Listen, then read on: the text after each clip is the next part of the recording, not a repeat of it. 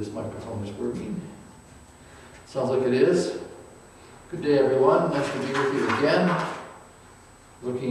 Gathering around the Word, looking into the Word, and experiencing another chapter in Job's life. I've chosen for an opening scripture today, Revelation chapter 21, verses 3 to 7. And I heard a loud voice from heaven saying, Behold, the tabernacle of God is with men, and he will dwell with them, and they shall be his people. God himself will be with them, and be their God. And God will wipe away every tear from their eyes. There shall be no more death, nor sorrow, nor crying. There shall be no more pain, for the former things have passed away. Then he who sat on the throne said, Behold, I make all things new. And he said to me, Write, for these words are true and faithful. And he said to me, It is done. I am the Alpha and the Omega, the beginning and the end. I will give of the fountain of water of life freely to him who thirsts. He who overcomes shall inherit all things, and I will bless, and I will be his God, and he shall be my son. All his children. Heavenly Father, we thank you for every word that you have brought things forth by your word, and every word of yours to us. We thank you for this evening, this gathering together, Lord, and we just pray for the moving of your Spirit in our midst, that we might know and experience your mind and your heart on a daily basis. Thank you, Jesus. Amen. Okay, another little reading from our little book. Faith is delighting in the fact that though I am a vessel marred, unsightly, broken even, I am filled by God's own hand with Christ, his treasure. Faith is trusting in God. Faith is trusting that God is doing his work in me when I feel inwardly cold, hollow, lifeless, deserted, and I long for reassuring feeling. Faith is walking before God, not before my friends. Faith is letting go of my demands that someone else change. No, I need to read that differently, sorry. Faith is letting go of my demands that someone else change, and looking to God for the changes he sees I need. And I bring these things to you because they're common to us, the brokenness and everything else. And this is exactly where we find Job in this chapter of his life, not just the Bible. So join me, if you will, in Job chapter 7, reading verses 11 to 21.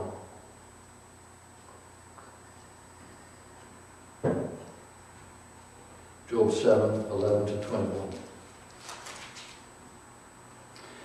And it's Job speaking, and he says, Therefore I will not restrain my mouth. I will speak in the anguish of my spirit. I will complain in the bitterness of my soul. Am I a sea or a sea serpent that you set a guard over me? When I say my bed will comfort me, my couch will ease my complaint, then you scare me with dreams and terrify me with visions, so that my soul chooses strangling and death rather than my body. I loathe my life. I would not live. Let me alone, for my days are but a breath. What is man that you should exalt him, that you should set your heart on him, that you should visit him every morning and test him every moment? How long will you not look away from me? And let me alone till I swallow my spit. Have I sinned? What have I done to you, O watcher of men? Why have you set me as your target so that I am a burden to myself? Why then do you not pardon my transgression and take away my iniquity? For now I will lie down in the dust, and you will seek me diligently, but I will no longer be. Job can contain himself no longer, and he simply expresses this to God. These are his feelings. This is his moment. We are going to look at a few verses in which Job is expressing his grief and frustration some more. And as I read them, I want you to ignore what Job is saying so that you can hear what he's trying to express. Ignore what he's saying so you can hear what he's trying to express. A good technique in counseling and listening is this very thing.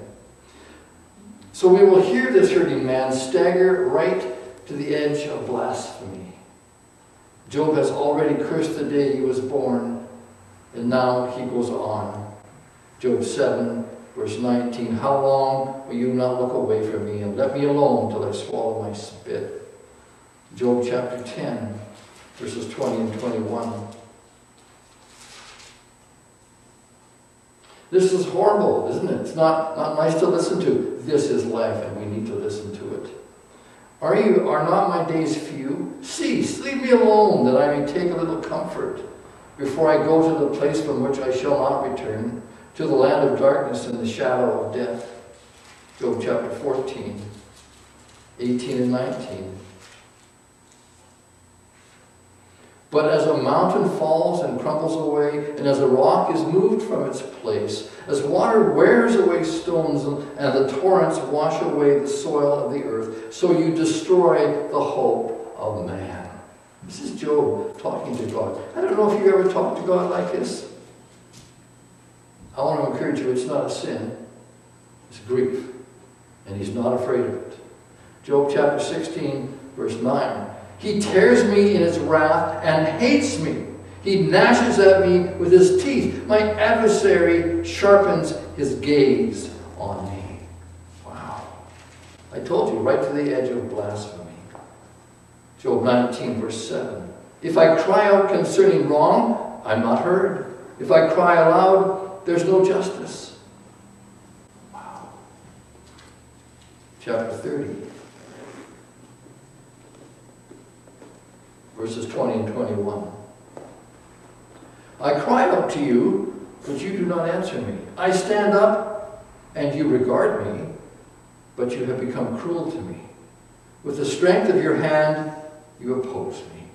Verses 26 and 27 of that same chapter. But when I looked for good, evil came to me.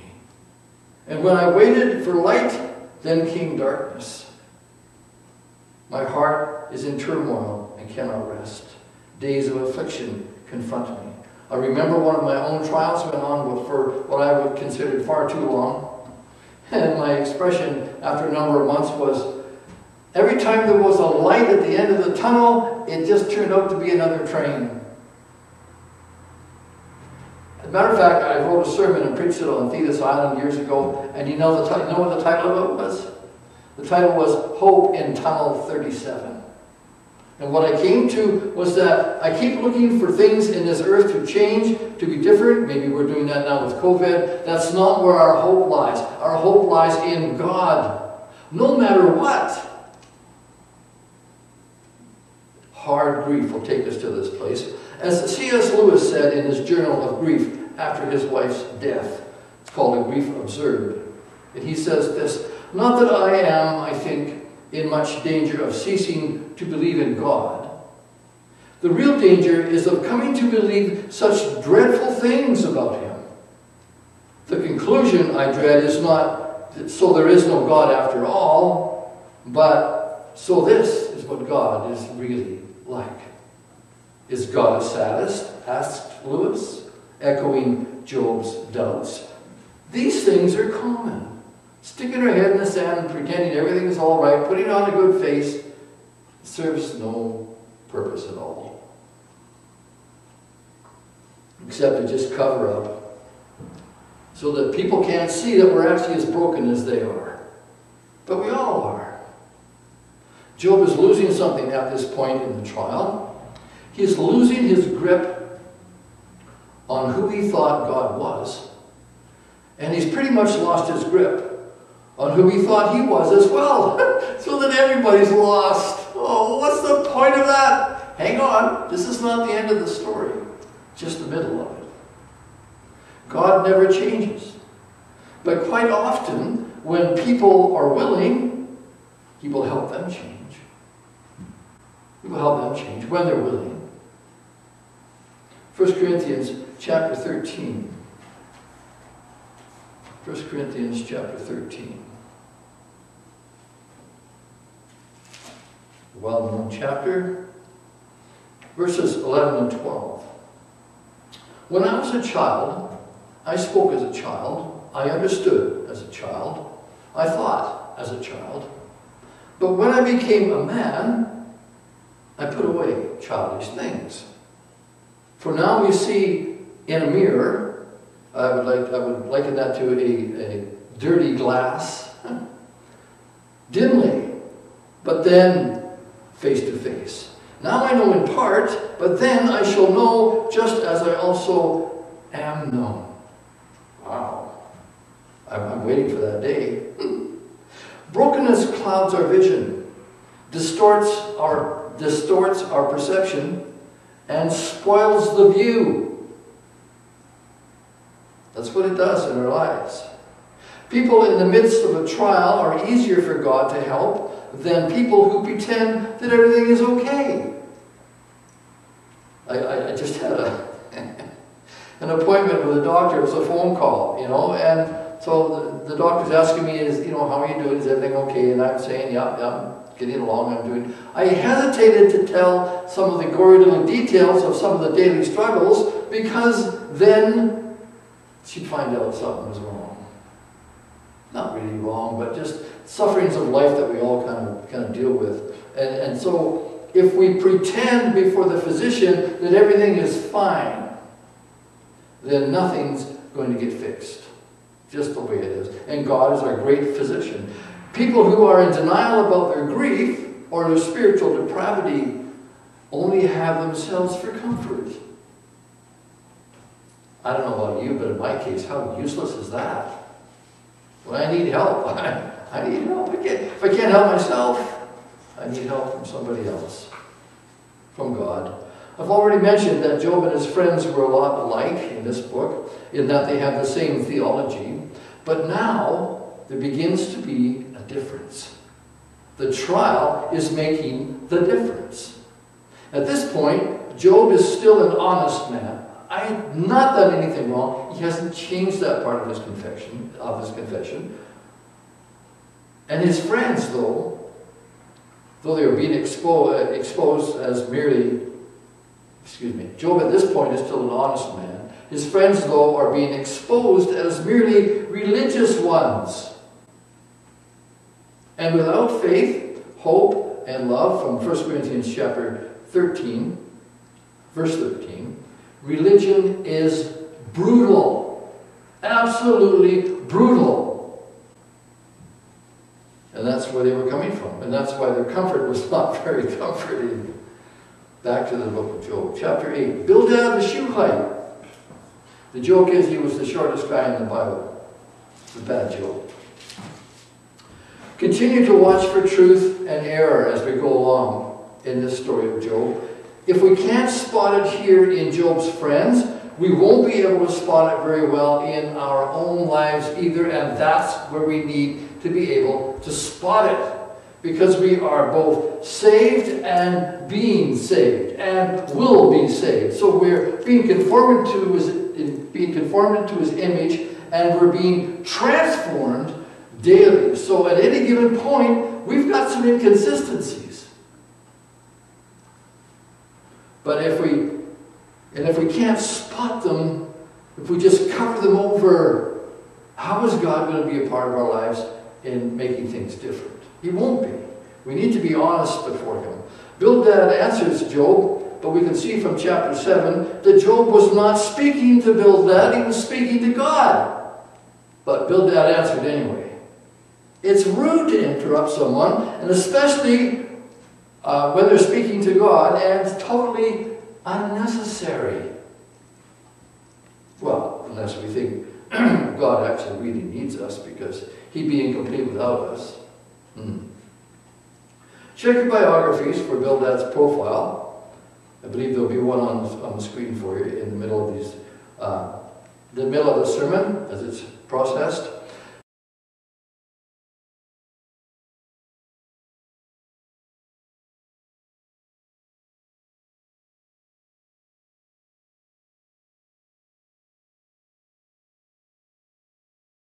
To put it in a nutshell, he believed that those who have gone before us have figured God out, and all we have to do is use that knowledge. And you'll see this expressed, his convictions expressed in chapter 8, verses 8 to 9, and in chapter 18, verses 5 to 21. That's Bildad the Shuhite.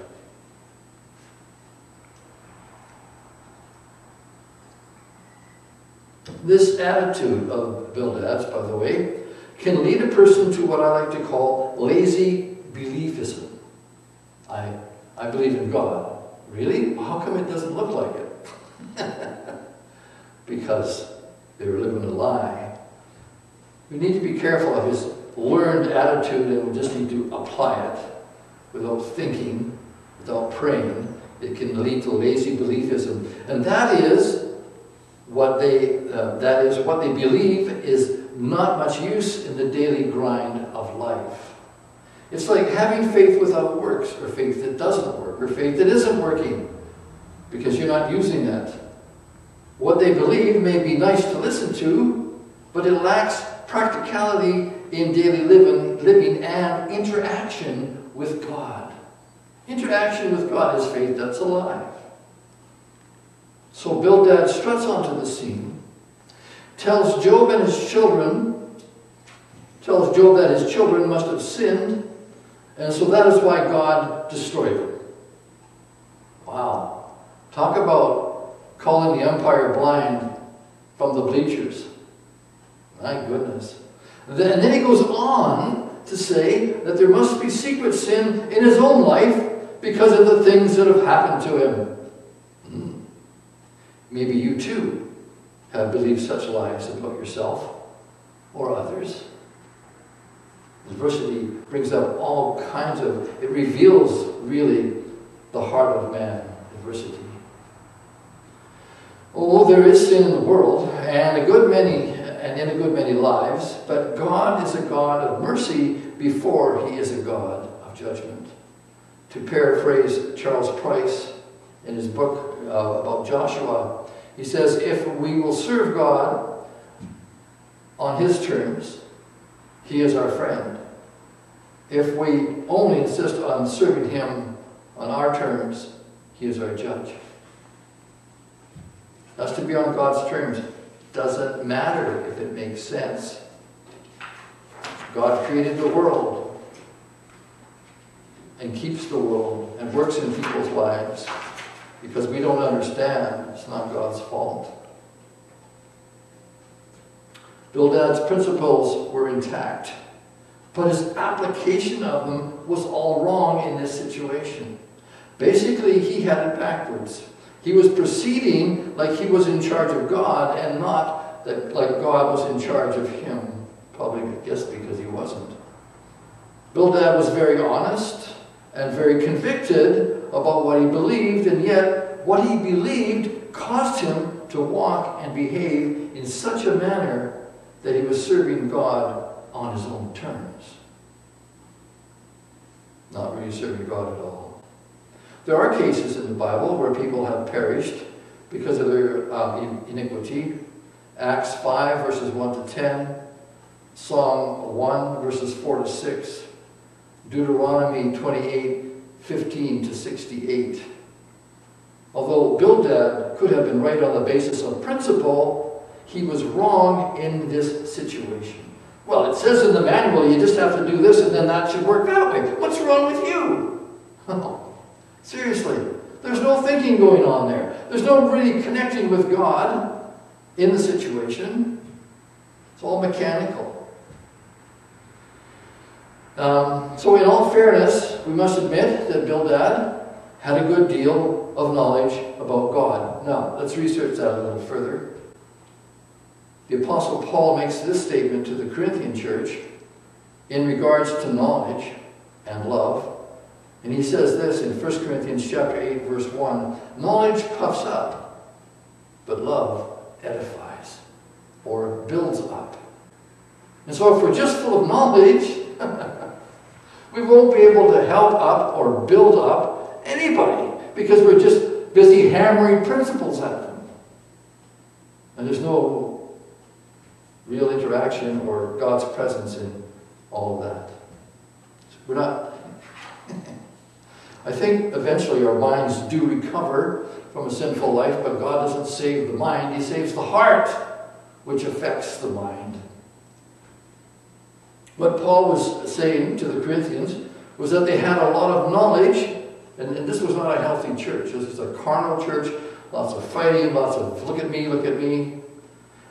And so he says that they had a lot of knowledge about God in their lives, but because they lacked love, all their knowledge only served to paralyze them within the confines of their own understanding. Navel-gazing. Religious navel-gazing. Bildad had set himself up as Job's judge instead of leaving that with God. We need to be careful that we don't end up just serving Christian principles based on our vast knowledge of the Holy One. It goes deeper than that. We serve the living God, and God does not serve us or our ends through His principles. If you find yourself telling God what it says in His Word, you need to back up about 15 miles because you missed the turn. You're on the wrong road. Sometimes the reason people like to learn so much about God is not so they can yield their lives to Him. That would be wonderful. That's the facade they put on. It is so that they can look like they have yielded their lives to Him and still be in control. Religiously, of course. The amount of love that a person expresses is in direct proportion to how well they actually know God, because God is love. God is love. 1 John chapter 4, verse 8. He who does not love does not know God, for God is love.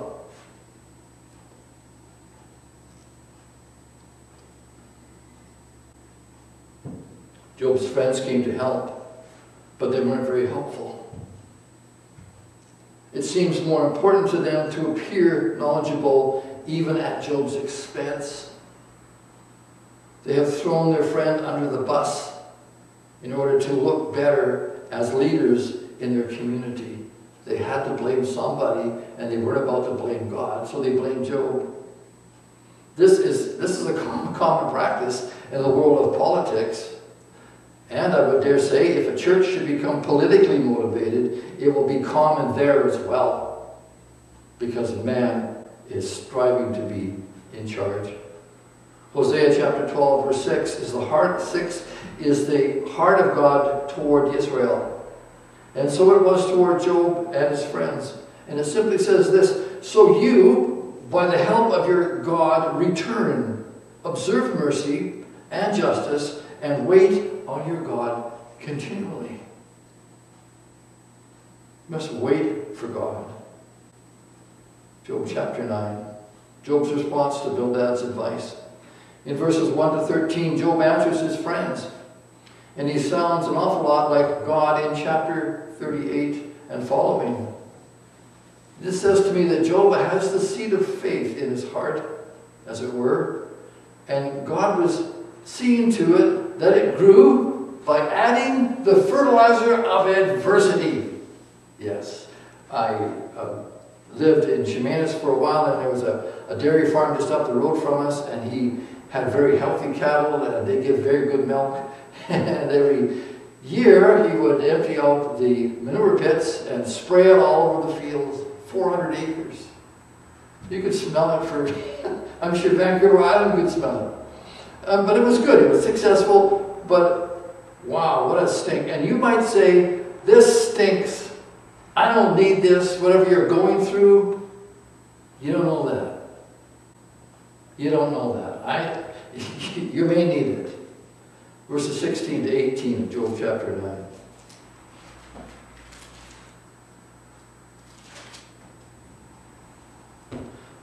If I called and he answered me, I would not believe that he was listening to my voice.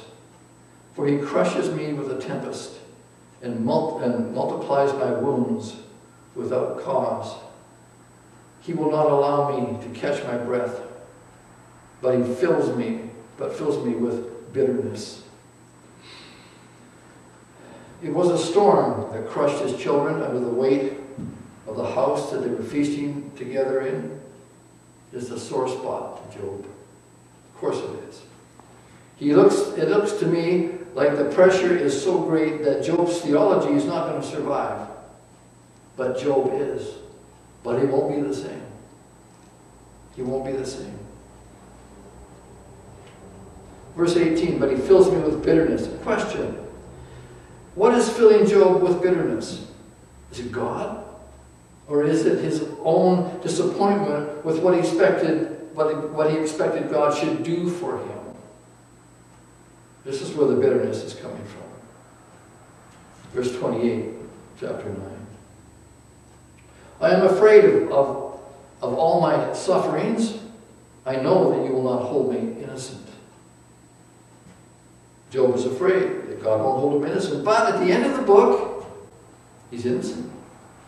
God points that out.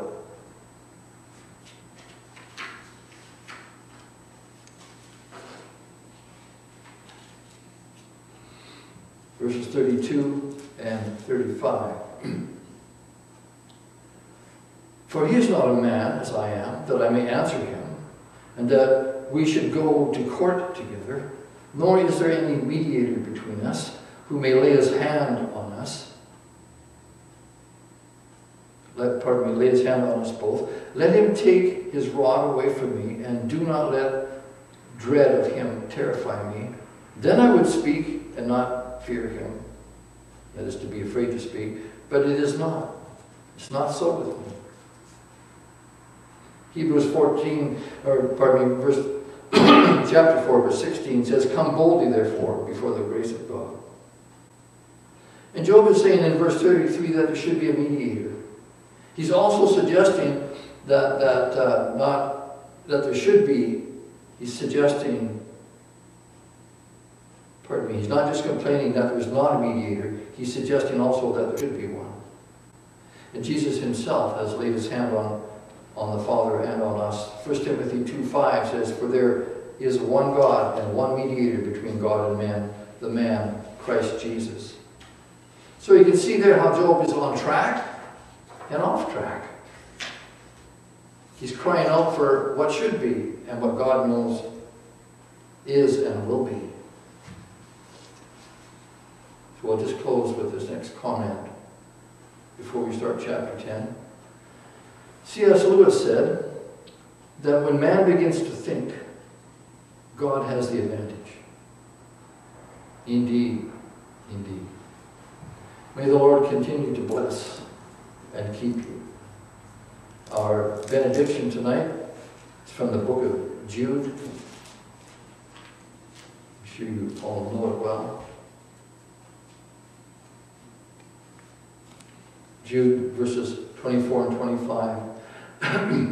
Now to him who is able to keep you from stumbling and to present you faultless before the presence of his glory with exceeding joy.